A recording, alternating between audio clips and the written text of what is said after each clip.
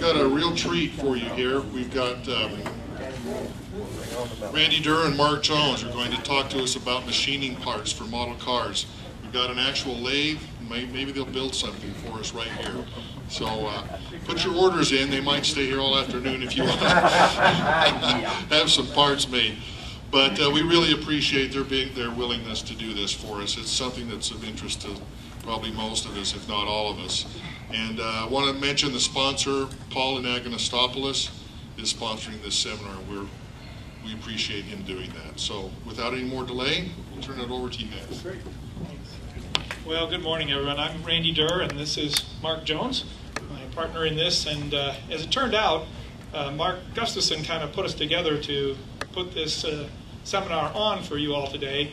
And we didn't know it at the time, but in the end it worked out to be a nice complementary set of capabilities here, because I primarily use a metal lathe to make a lot of my parts, and Mark uses almost exclusively a metal mill to make his parts. So you'll be able to get the perspective from each of us on those two different machine tools that we use for our different projects. So thank you all for attending. Really appreciate seeing all the faces out there. Hope everyone's having a great time. Yeah? Anybody not having fun? Get out here. And thanks to everyone who puts on the GSL. Thanks to Don for the loaning of his lathe here today so we can do some demos. And thanks to Mark and his team for putting on just such a great show every 2 years for us to come and enjoy. So with that, we'll get on the way here. Going to go through a bit of an agenda here. We're going to cover definition machining, the basics, a little bit of description of the machine tools we're talking about. We've got some information in here, a lathe buyer's guide, as I call it, as well as a mill buyer's guide. Not going to spend a lot of time on that part of it, but it's in the presentation materials, so when you can download it later from the museum site, you'll have that information available to you as you maybe think of a purchase of a lathe or a mill in the future. Just for general idea here, how many of you already have one or both of these two machine tools and use it regularly? Oh, excellent. So we've got about a 50-50 split here of people who are familiar with the equipment and others who may not be as familiar with it. And then we're going to show a number of examples, photos of parts that are made on lathes and mills. I've brought a lot of sample parts here as well. And then we'll get into the Q&A/machining demo, and we'll just do a real simple part here for those of you who maybe aren't familiar with how a lathe works or how a mill works. You'll get to see at least how the lathe functions here. And then at the tail end of the presentation, again, not to go through today, but for the handout, are all the references. There's a lot of good online sources for machine tools out there for us scale hobbyists. So first of all, what's machining? Thought we better lay the groundwork here. And it's any of the various processes in which a piece of raw material, metal, plastic, whatever, wood, is cut into a desired final shape and size by a controlled material removal process. A lot of great words there. More specifically, if I'm talking about machining on a lathe, that involves cutting a piece of raw material while it is spinning and the tool is stationary, and that creates various round shapes. With a mill, by contrast, you have the cutting tool itself is rotating or spinning, and you can move it in an XYZ motion. Everybody understand what I mean there? Left, right, in and out, and up and down. And then you remove the material from your raw material piece, which is mounted to the compound on the device. And that lets you do a lot of different things. The way I think of it is a lathe makes parts round, so it makes round parts. And a mill, with its XYZ capability, allows you to machine flat surfaces or angled faces or even contours with some of the fancier controls. All right, a little bit of a aptitude test here. How many of you in this room have taken a piece of wood, plastic, aluminum, brass, and reshaped it using a knife, a file, piece of sandpaper, or some other tool? All right, good. You're all capable of being machinists. You're all passed the test. Because in effect, that's really all you're doing. It's just a little more automated with a lathe or a mill. Whittling, as you know, is shaving a chip from a piece of raw material, typically wood. We think of whittling with wood, but you can whittle plastic and you can whittle aluminum. And you do that with a knife blade or a chisel, some kind of sharp tool. Machining is the same kind of thing, only instead of you controlling both the position of the tool and the workpiece, some of those positions are controlled for you automatically in the device itself. And again, with the lathe, it's the workpiece rotating against the tool. With the mill, it's the tool rotating against the workpiece. So there's whittling, and you see you're making a chip. That little curl of material there is a chip. Well, with a lathe, you're doing the same thing. It's a chip being cut off of the round stock by a sharp tool, typically a high-speed steel cutting tool or a carbide cutting tool, but in the end it has a sharp edge, and you rotate the workpiece and make that chip. The mill, again, kind of the contrast to that, in that you have multiple cutting surfaces, or it's like a bunch of little knives in a pattern, and you rotate that cutting tool against the piece itself and remove a number of chips. So, this is going to be the complex part. We're going to go through each one of these pieces and put everybody to sleep. No, sorry. I just put this in here for reference again. This is a metal lathe. This happens to be a picture from Shoreline, and it shows all the main components of their lathe anyway. The most important things to know about are you have the chuck, which holds your workpiece. You have a tool holder or tool post that holds your cutting tool. And that is mounted on a compound, which lets you move that cutting tool toward the stock, away from the stock, left to right across the side of the stock, while it rotates with that chuck. There's a lot of other bits and pieces here, and if you're familiar with the equipment, you'll learn about those, or if you have your own, eventually you'll get to learn what those do. With a mill, it's a lot of similarities in that you have the XY compound there at the bottom, but that's where the workpiece actually gets clamped to. So now you're moving the workpiece in and out and left and right. And the tool, the cutting tool, mounts in the chuck, which is now in a vertical orientation, and you can move that up and down to remove metal in the Z direction. And you have your drive motors, you have your control screws and all that, but again, very much similar technology between lathes and mills in that respect. So if you're looking to buy a lathe, what might you consider? Well, you might consider buying a new one. There's a number of them available in the market. Mark is very familiar with the Shoreline products. He uses one of their mills. And the lathe both? The mill and the lathe, yes. Yeah, okay. And then there's this whole collection, if you go out there online, if you're looking for a new lathe, called a mini lathe, 7-inch model. You'll find it looks a lot the same. Maybe it's red, maybe it's blue, maybe it's green, depending on who you buy it from. They're all available from Little Machine Shop, Cummins Industrial, Enco, Grizzly, Harbor Freight has one. Those lathes are all of the similar construction. There's the Shoreline. Again, this is what Mark uses. It's definitely a hobbyist lathe. It's light duty. It's small, compact. It will do anything you need for your model cars, but don't try to turn the crank for your small block Chevy on it. Not going to happen. The mini lathe, a little bit more industrial in nature. It's bigger, it's heavier. One of the secrets with machine tools is stability. Stability of that workpiece relative to that cutting tool. You don't want unnecessary flex, you don't want unnecessary vibration, because that'll affect how the parts turn out. No pun intended. But, so this one is all steel, cast iron, steel pieces versus the aluminum extrusions on the Shoreline. If you go back, let's see, the Shoreline, went too far. The Shoreline, a lot of the compound is extruded aluminum, which is fine again for brass, aluminum, plastic parts when you're machining those. But if you need a little bit more strength, you really need to get a more solid machine. So this is the mini lathe. It's available under a number of different companies. And do your research. What I found is littlemachineshop.com is a wealth of information. Highly recommend go to their site, spend some time there, especially if you're looking to purchase a mill or a lathe, or if you're looking to buy tools or chucks or anything for your existing piece of equipment.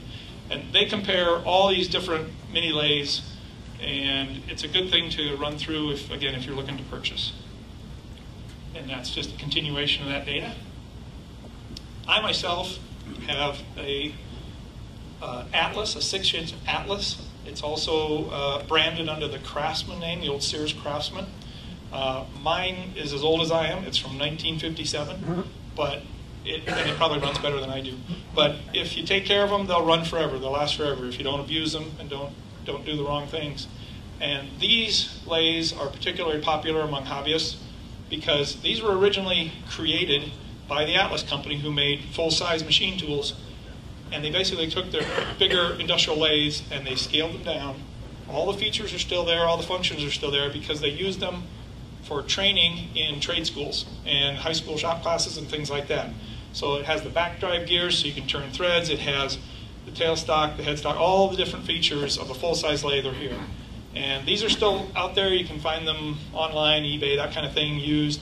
I remember when I purchased mine back in the early 80s, I think it was about $300 at the time. And I remember that pretty distinctly because my wife and I were newly married, and I needed this lathe, but somehow curtains for the house became a higher priority. And that took about a year to overcome that. But eventually we did. We got the lathe and were able to start learning how to machine things. So that's another option for a used lathe. For the mills, it's kind of the same sort of story. You've got the Shoreline product line, which is, again, a great mill for the hobbyist. You also have the mini mill, which is kind of the cousin to the mini lathe. Again, available from all those same suppliers. There's the Shoreline mill, similar in construction to their lathe. In fact, correct me if I'm wrong, but I think you can convert one to the other and the other to one, right? I believe there's a mill conversion for the lathe, and the problem with it is if you have to change the setup back and forth. Yeah. I have both. It's very convenient. You go from one to the other. Okay. To me, it was worth the investment. It seems a little pricey up front. Right. But long term, if you're going to do this for 4 to 5 years, it's worth the money. Yeah, and you don't then have to have two pieces of equipment taking up space in your workshop. It doesn't take up that much space. No, because you can convert just the one to either usage. Well, I think having the mill itself allows you more flexibility, more versatility than having the conversion to the lathe. I see. And for me, one of the benefits I like is I do all my fixturing to work on the mill, knowing that I'm going to use the lathe to cut it off. Okay. So the lathe is a very expensive tool just to cut pieces off and make on the mill, but it's really quick and easy. Yeah.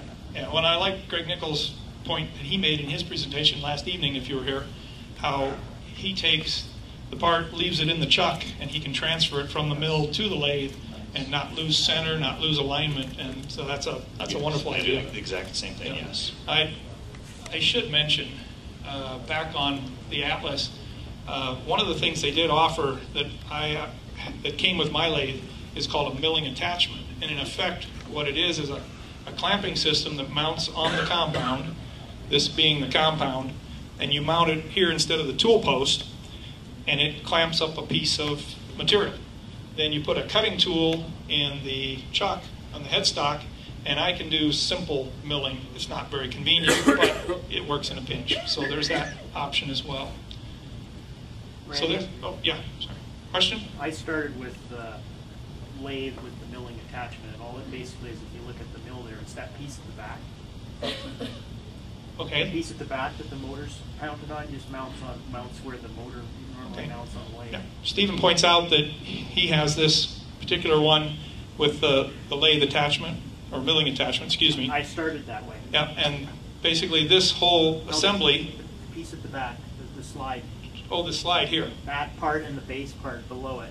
Yep. Will mount where the motor mounts on the lathe. That's okay. How it works. So that's how it works, and it converts. This all mounts where the motor mounts on the lathe and turns this drive unit into the drive unit for the lathe. Yeah, that's one of the nice things about Shoreline. It's very modular. Yes. So yeah. I have a lathe base and a mill base, but I only have one motor. Okay. Yeah. Very good. So as he points out, the Shoreline is a more modular construction. You have one motor drive unit, you have a mill base, you have a lathe base, and it lets you transfer it between the two then. So thank you. The mini mill, again, this is from all those numerous suppliers that you see out there, Grizzly, Harbor Freight, et cetera, Encoat, et cetera, et cetera. And again, these are all from the same basic factory in China. But if you look carefully at some of the specs, if you could read that, there's subtle differences, like how many thousandths of an inch the table moves for one rotation. And a lot of them, I'm not sure where this came from, but they move 62 thousandths of an inch for a rotation, which is really odd. Most machine tools move 50 thousandths of an inch for a rotation. And that's important when you're trying to divide things up in thousandths. So do your research if you're looking at one of these, and get the parts that will make it work for you. So now we'll get into some lathe work examples. These are a number of different pieces that I have made over the years using my lathe for different projects. And again, lathes make parts round, so you make round parts. And the wheel itself, that outer rim up in the upper left-hand corner, is a piece of plexiglass. It's machined. The spoke spider in the middle, actually the original disc was turned on the lathe. The spokes were added, and then once they were all glued and dried in place, I was able to turn the angle on the back side of the spokes so it fits down into that clear rim. So it's actually two pieces. The next picture to the right, expansion tank, oil filter. The upper right picture shows hubs and brake rotors and shock absorbers, air cleaners, things like that that you can make on the lathe. The middle left is the fire extinguisher and an oil tank. Middle picture is again a brake rotor. On the middle right, the dry sump oil tank, the fan motor for the rear end cooler, the fuel pump or oil pump for that cooler. All those are lathe turn parts. The lower left-hand picture, if you can squint and really see it, there's a tail light housing made for this street rod truck, and that was turned out of aluminum, and the lens inside was turned out of clear plexi and then painted with transparent red paint, and you have to get up real close to see it. But that's another lathe part. The silencer muffler on the header on the middle lower picture was another aluminum turning. And then finally, the lower right-hand picture, that tire itself was machined on my lathe. I machined it out of plexiglass and then cut the grooves around the tread, and then the gator back V part was actually engraved using a brass template and an engraver tool, just a vibrating engraver tool. But I held the part in the lathe and rotated it segment by segment to evenly space those tread patterns. Question, Mike? Why did you choose plexiglass on the tire and also that panel cord or mini mic style as opposed to aluminum? Yep. Mike's asking why I chose plexiglass instead of aluminum or some other material. Some of that is legacy. When I built the white Firebird that's pictured there in the middle, that was one of my first scratch building projects. And I actually had a friend at work machine the tires for me, and he used plexiglass. So I just started using that because it was a familiar material. Plexiglass has the advantage of being relatively inexpensive. It's clear acrylic rod, really, or plexiglass is another name for it. It is a little bit easier to work with, more like plastic if you prefer plastic over the metal. One disadvantage is it can be hard to see what you're doing because of it being clear. You oftentimes will have to shoot a coat of primer on it to check your progress. But I don't know that there's any, if I had to remake that wheel today, I don't know that I would use plexi. I may choose brass or aluminum now. At the time that part was made, because that upper left-hand corner wheel was made for the Sunoco Camaro back in the late 80s, early 90s. And so my experience with working with brass was not what it is today. So a lot of it's just familiarity, whatever you're comfortable with. Another question. Does that plexiglass get hot and does it melt? The question is, does a plexiglass get hot and melt? And yes, that is a problem when you're turning plastic on a lathe or on a mill. You have to use sharp tools. You have to control your speed, usually turn it oftentimes slower than you would metal. And you have to take light cuts so that you don't generate a lot of friction, a lot of heat, and just melt the material. Now, that's a very good question. That is a problem with that. Was there another question over here? Is there any problem using a plastic wheel rather than a rubber wheel? For tires? Yeah. The question is, does it matter what material you use for tires? Plastic, metal, rubber, whatever. Relative to judging, it's hard to say. That's kind of up to the judges. If they look realistic, I think that's the bottom line. And so whatever material lets you achieve the most realistic appearance in the end, I think is the right answer for you.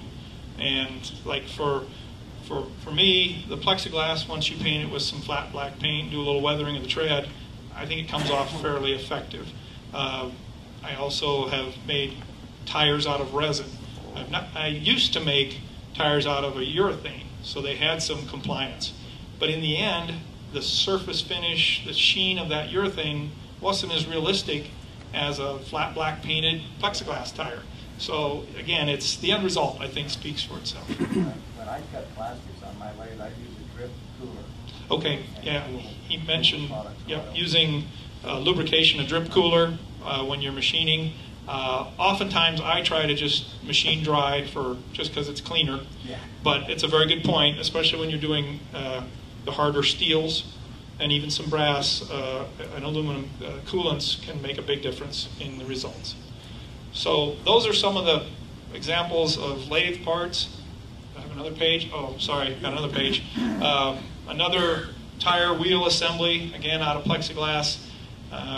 The differential in the upper right-hand corner. Now, obviously, that's not all done on the lathe, but those side covers is where I started. I made a round cylinder with the two side covers as one piece, and then started adding the other pieces to it. So a lot of, when you look at a part, you may say, well, I can't make that on the lathe.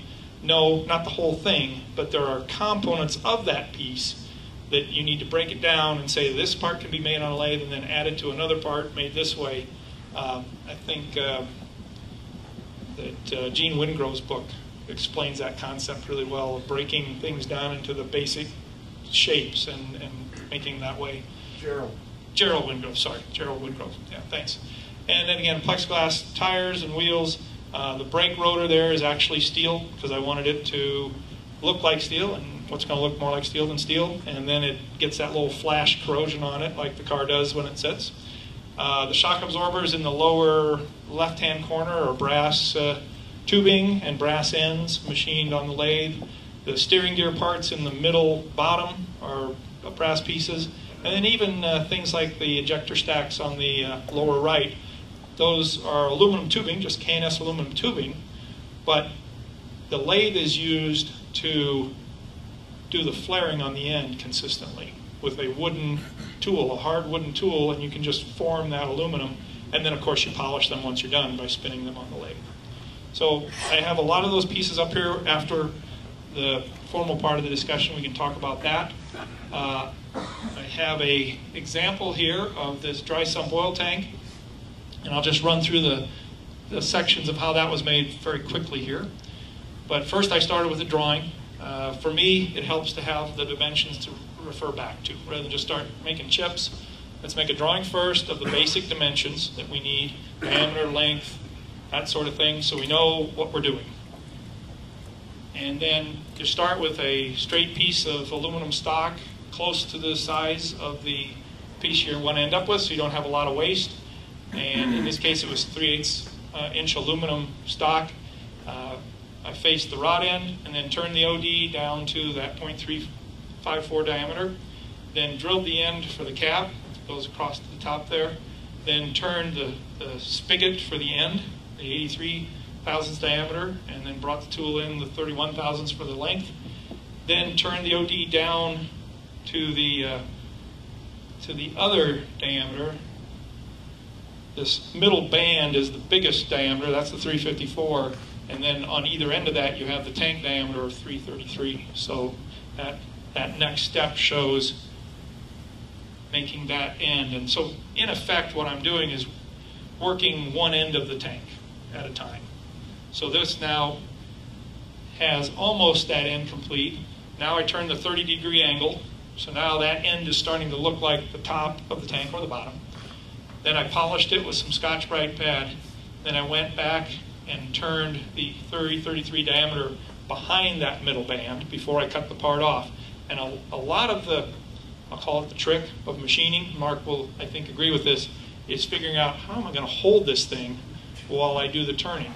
And oftentimes, you realize too late, well, I should have turned that other feature before I cut it off. And then you start over again. Because oftentimes that is the only way you're going to be able to do certain features is you have to machine them before you cut the part off and handle it another way. Can I add some? Please do. Another thing to think about is how are you going to, as you say, get it, you have to figure out how you're going to get the part off the stock before you start.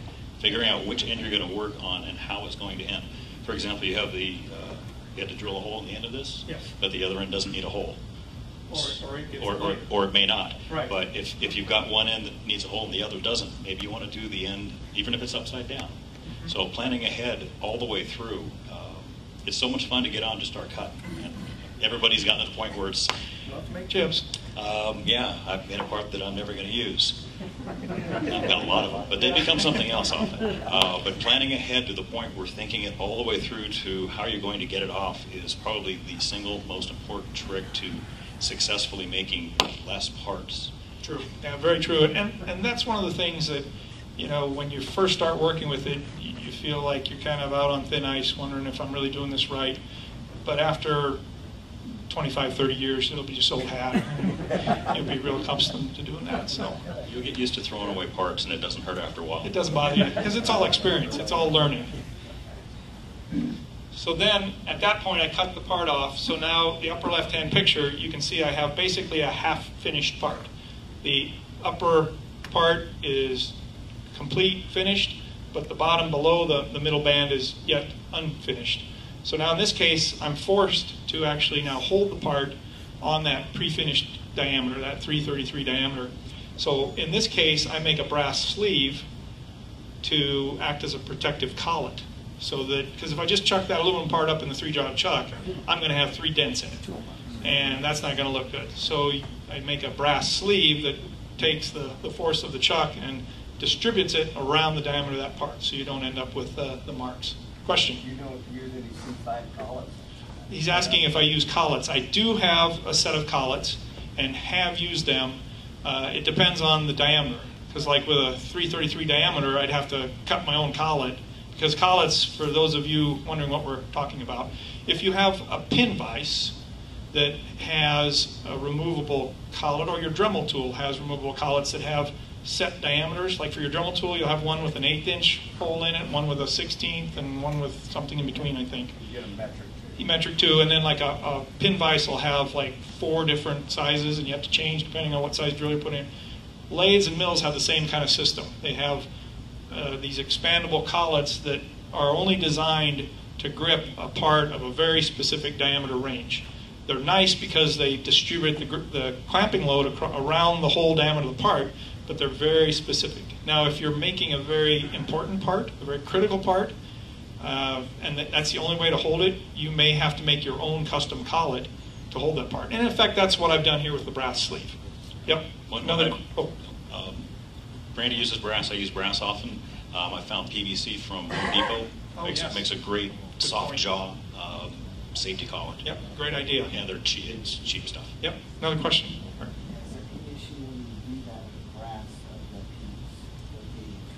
Okay.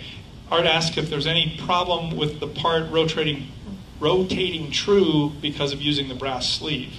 And there can be. And what I often do to avoid that, because a 3-jaw chuck has a certain amount of run out. And by that I mean, if you put a piece of stock in that chuck and start it rotating, it may not be spinning exactly on center. And so the part is going around in an oval pattern, not an oval pattern, but it's going centrifugal or non-concentric. Let me say it that way. So I'll end up marking the part I'm working on to line up with the 0-jaw on the chuck. Each of my 3 jaws have markings on them. So then when you clamp it back in, it's in the same orientation. Now, if you really want to avoid that, use a 4-jaw chuck and you dial in the parts, because then you can true it up. And I can explain that afterwards. That's probably the next class, I think. But anyway, so then clamped it up, excuse me, and then completed the machining on the back side similar to the front side.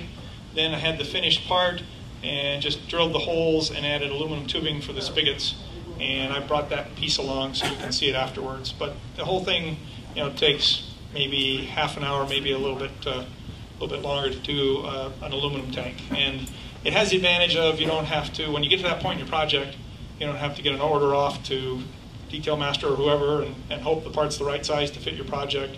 You can make it exactly the size and shape you want. So now I'll turn it over to Mark. You may want to come around front. And these are some of the examples of his work using a mill. So Mark. Thank you. In the upper left is a pair of brake rotors for the current model that's downstairs, made out of 6061 aluminum. I'd made the wheels first since I had the lug pattern indexed into measurements in my mill on my rotary table. It was easier to make the rotors at the same time. That way I ensured that they would fit the wheel. I've got cogs for the timing assembly on the front of the engine. Again, all done on the mill. I use a rotary table and a tilt table to get the different angles. The tank, there's 2 tanks there, the one on the right, on the upper right corner. Done pretty much the way Randy described. Pretty much following the same procedure. I did most of the work on that on the lathe actually. Did a lot of the detail work on the mill for the fittings. The fire extinguisher body, for example, that was done on the lathe, and the head on it is actually raw leftover resin from whenever I'm casting. I just throw it in the cup and keep it, and just freehand milled it. So one of the benefits with the mill, other than being, as well as being able to cut true things, you can actually sit there with both hand wheels and freehand cut, just like you're whittling, and get those odd curved shapes. It's really not that hard. It's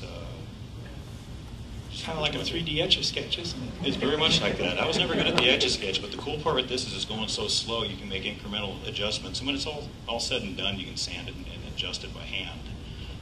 There's a master cylinder assembly in the middle picture that was mostly done on the mill. Even the bottom looks like it's the body of the cylinder. That was actually done upright on the mill, and I was able to cut the flange, the diagonal, hexagonal, parallelogram. It was all cut into one piece because it was on the mill. I was able to cut it off from the top and then cut I guess the diamond shape would be a better way to put it. The wheels, the actual outer rims were done on the lathe, but the center sections, I have a copy of the master over here. That was done on the mill, and it took about 10 hours just to do that centerpiece. The distributor, let's see. Yeah, that was done on the lathe also. That's not a mill part. Oh, so the cap was actually done on the mill out of brass, and they used K&S tubing for the individual little boot pieces sticking up there. The center bottom picture is a bunch of stuff I made on the mill. Okay, there's a head in the bottom that was out of 7075 aluminum, just chucked up in a vise on viced up on the table on the mill, and cut little by little. Yes, Rob? Where do you buy the aluminum? I got lucky in the 7075. My neighbor's aerospace machinist, and he brings home scraps. Everything else I get from Industrial Metal Supply over in Santa Ana. I guess it's Irvine now. The question was, where do you source your aluminum?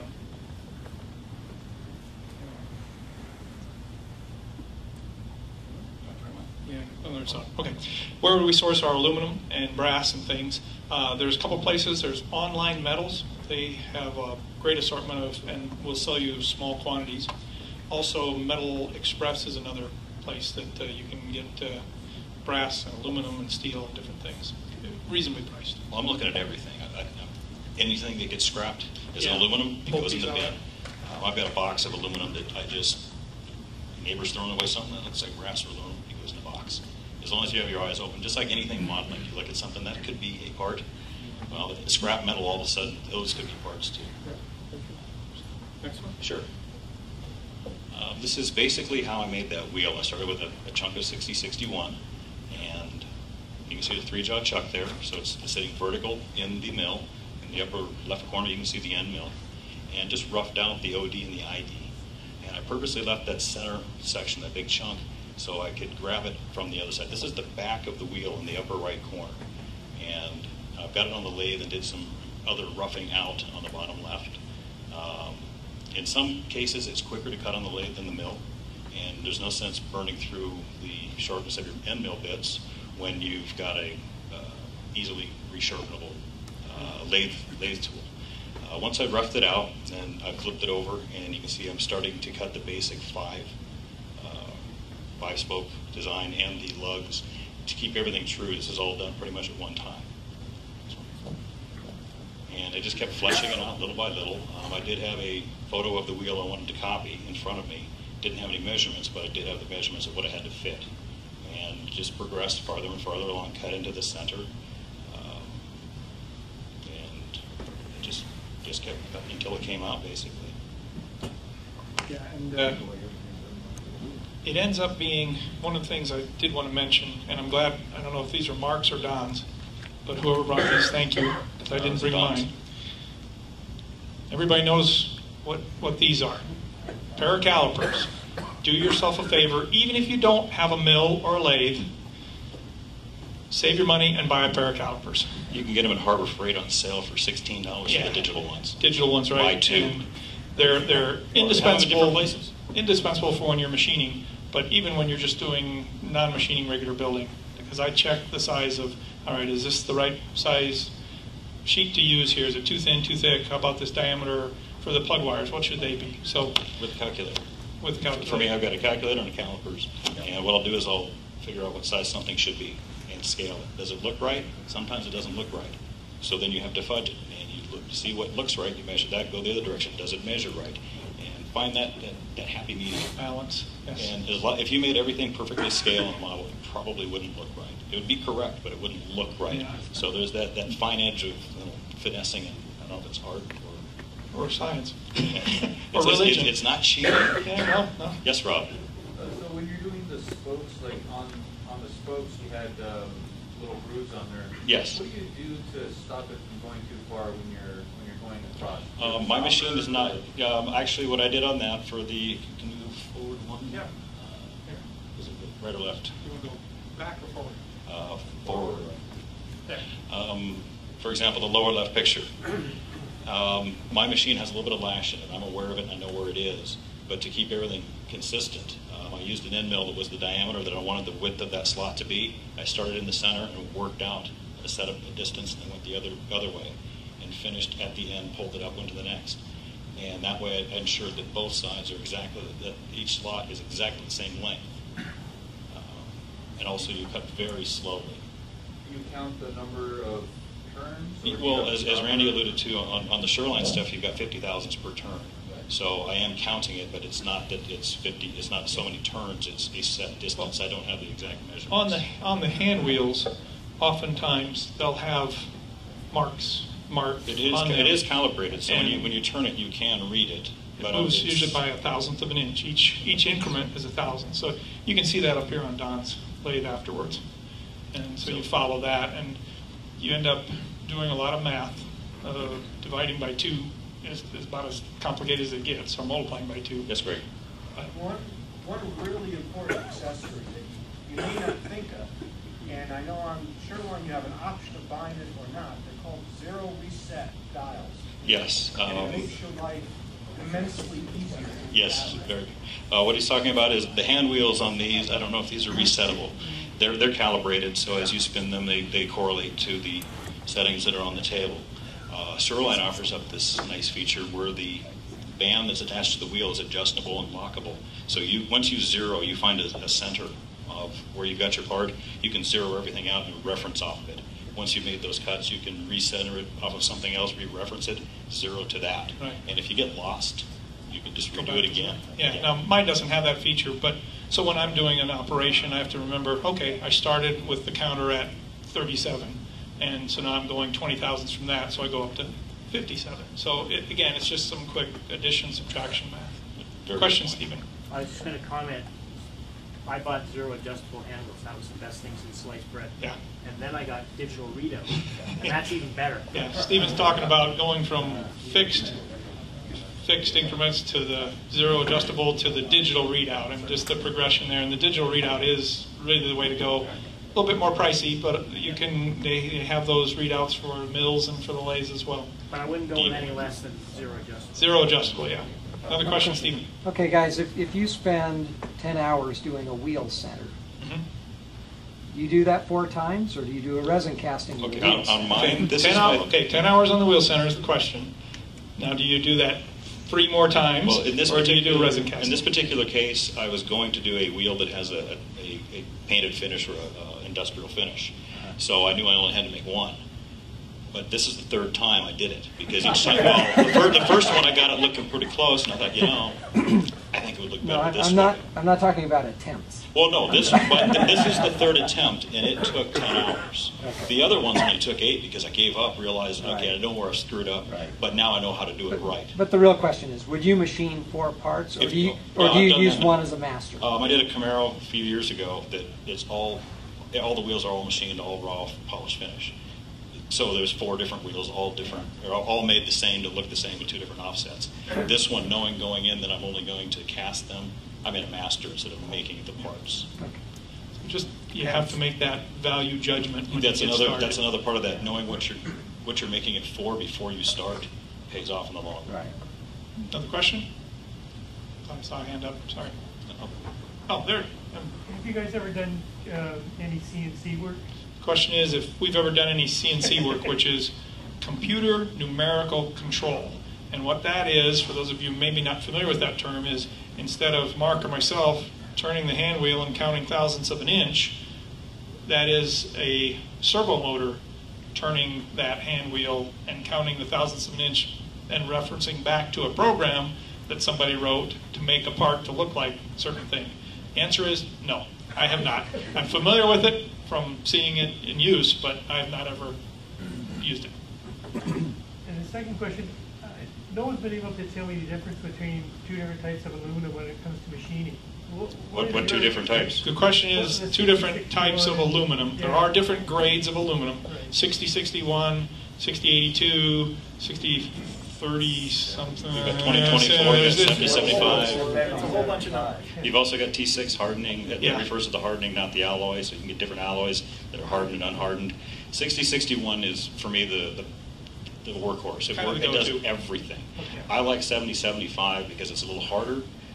It polishes really well for intricate things. If you want to do a steering wheel, it's very fine detailed. 7075 is the go-to for me. This wheel is going to bulk. It's great. 2024 is real soft, kind of gummy. That's pretty much what you get when you buy the K&S stuff. It polishes really well. It bends really well. Machining is not so nice.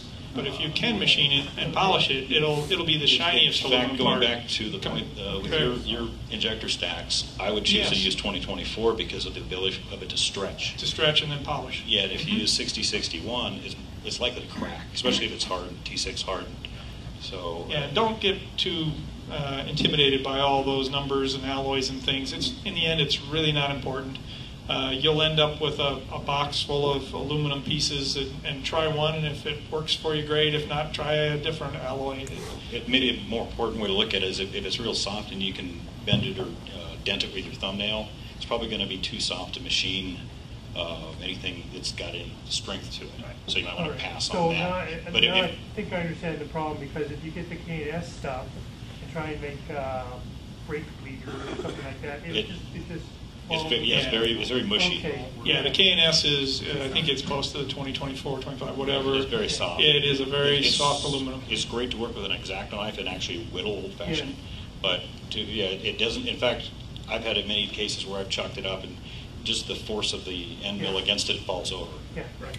Okay. Another question, Stephen? I was just going to point out, even the KNS brass is pretty soft for machining. Yeah, he's pointing out that the K&S brass is soft for machining. There are different grades of brass as well. Wouldn't want to leave that out. There's half hard and hard brass and dead soft brass.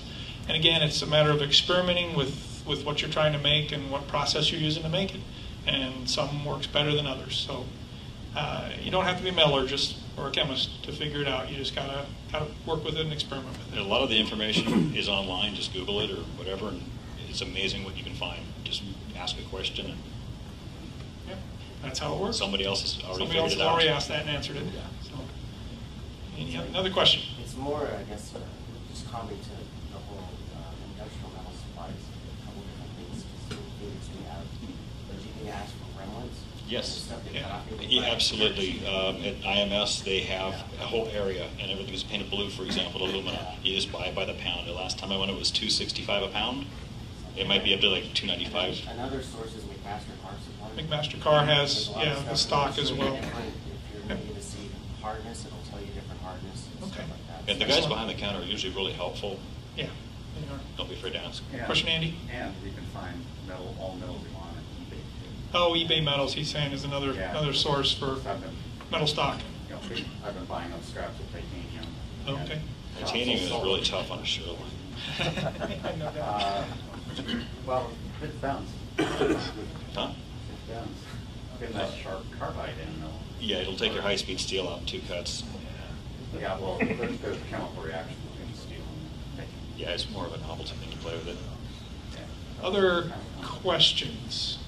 All right. Well, then I'd invite anybody who's interested to come up and look at some of these parts, and we're going to try to do a quick, easy demo of making a simple part here on Don's lathe that he's graciously brought for us. So, another Mike, question? Can you make a 3D printing machine of the lathe? Maybe he could. Mike's question was about making a 3D printing machine, and I would say save that question for the next seminar for the 3D guys. Lynn and company would be glad to answer that. Any other questions? All right. Well, thank you all for your time, your attention, and again, come on up here. We'll answer questions and have you take a look at the lathe here. So thank you. Because they're very narrow and they tend to be tall in section, and that's what you use. It's also called a parting tool. When you're finally finished with the part, you use this to remove it from the stock, and so it doesn't waste a lot of stock because it's a nice narrow surface there. But in effect, just start turning, and usually for aluminum you want to turn it really fast so you get a good surface finish. But for this demo, I'm not going to get too carried away with that. So we're going to bring the tool in and just take a small cut across the face.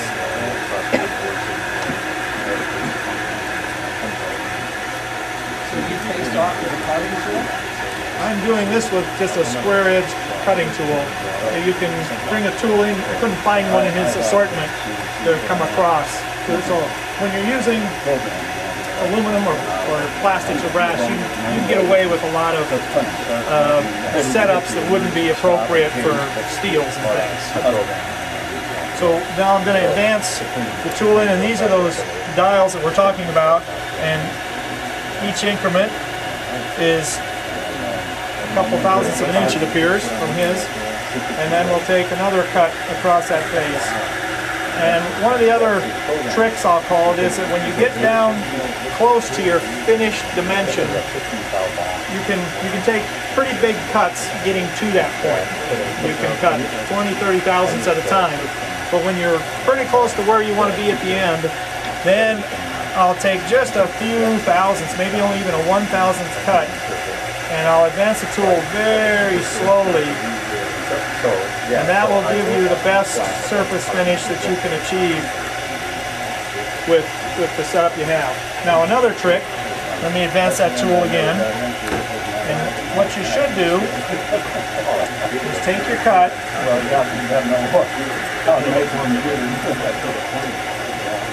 And now I'm at the center. Now to avoid dragging the tool back across that face, I back this off and then back this tool off. So I don't drag the tool back across that face, I just machine very carefully. Because of lash in the equipment, you're going to have the opportunity to cut material when you really didn't want to, because of just the way the tool, and you'll get a feel for that as you work your equipment a little bit more. So then I'm going to take a little bit of a cut off of the OD.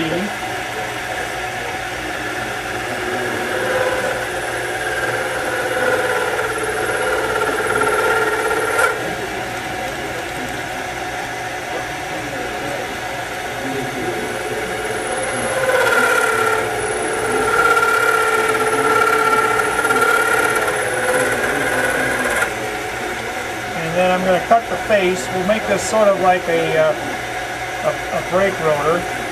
We'll take a small cut off this face.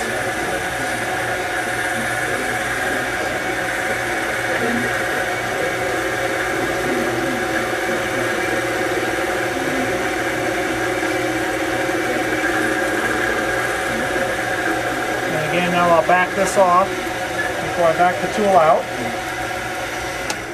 And that's the one side then of the rotor.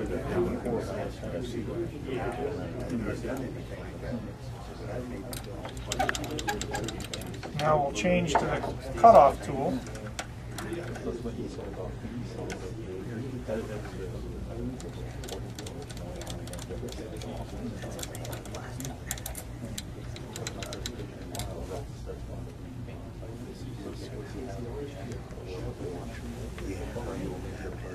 Adjust it right. Now when you set that cutting tool, do you want that to go past center or do you want that to just... You want it as close to center as you can get it. And I actually, my lathe has a quick change tool holder where you take all the time and get the tools all set up to center first, and then you can swap them out. They just clamp in and clamp out. You don't have to reset centers. I also have a setup block that sets on the ways, and you can, it has a scribed line where the center of the chuck is, and I can set the tools up pretty quick there. So now, come in here, and we'll part this piece off. And this is usually one of the more, I don't know if I call it difficult, but parting a piece requires the most strength in the part. You want the tools as close to the holders as you can get them so you avoid chatter and vibration. You want the part as close to the chuck as you can get so you don't have a lot of deflection, because there's a lot of load when you're just plunging in and cutting off the part.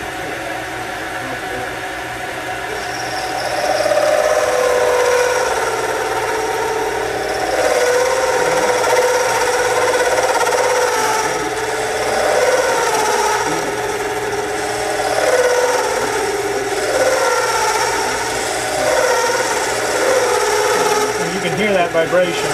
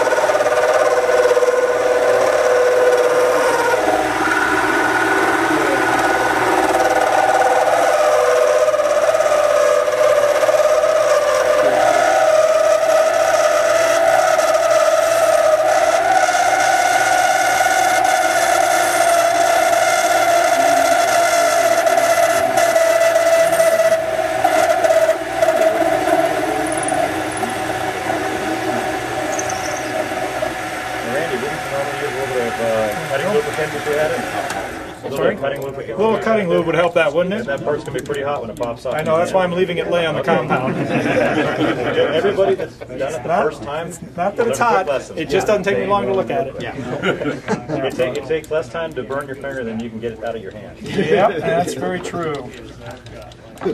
So this is now the rough piece of the rotor, and this is where the lesson we talked about comes in, that I better have this whole face the way I wanted it, because I'm not going to be able to grip this part anymore and do anything more to that face.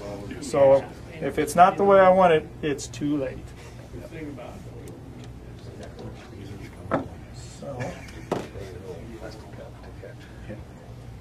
So now, oops. We'll see if we can grip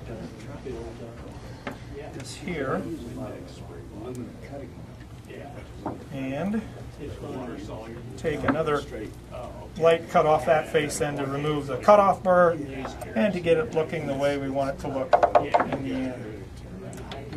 And in some cases, that backside, that little burr can just be knocked off of the file, yeah, depending on what you're going to use. Depending on what you're you're visible, or depending on what you want to do with it.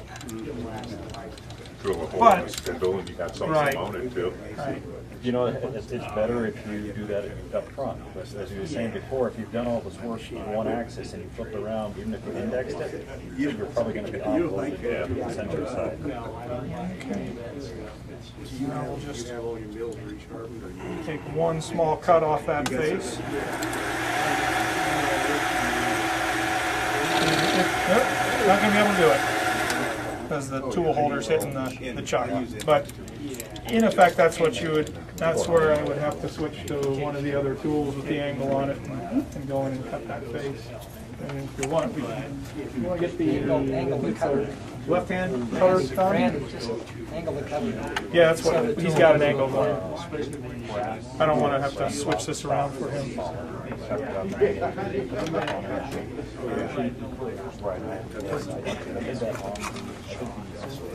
Nope, the other hand, I think. Sorry. Guess I need the right hand one.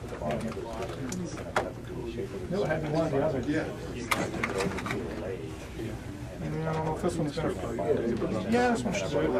I think it will. Or extend it out. Yep.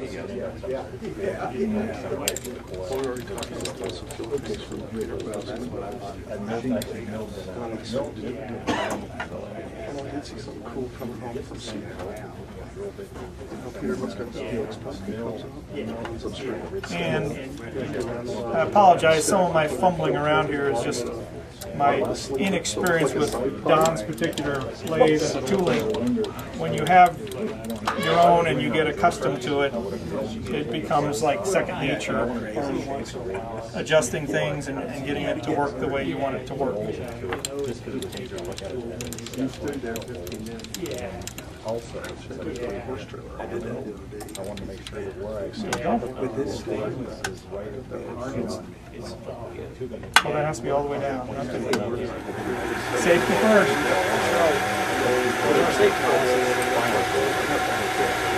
So then what you'll do is come in here until the tool just starts making a cut, and then you'll note where your indicator is. And you'll back off the piece and advance the tool how far you want to cut off the piece. So that's reestablishing your 0 point after you've unchucked and rechucked the part.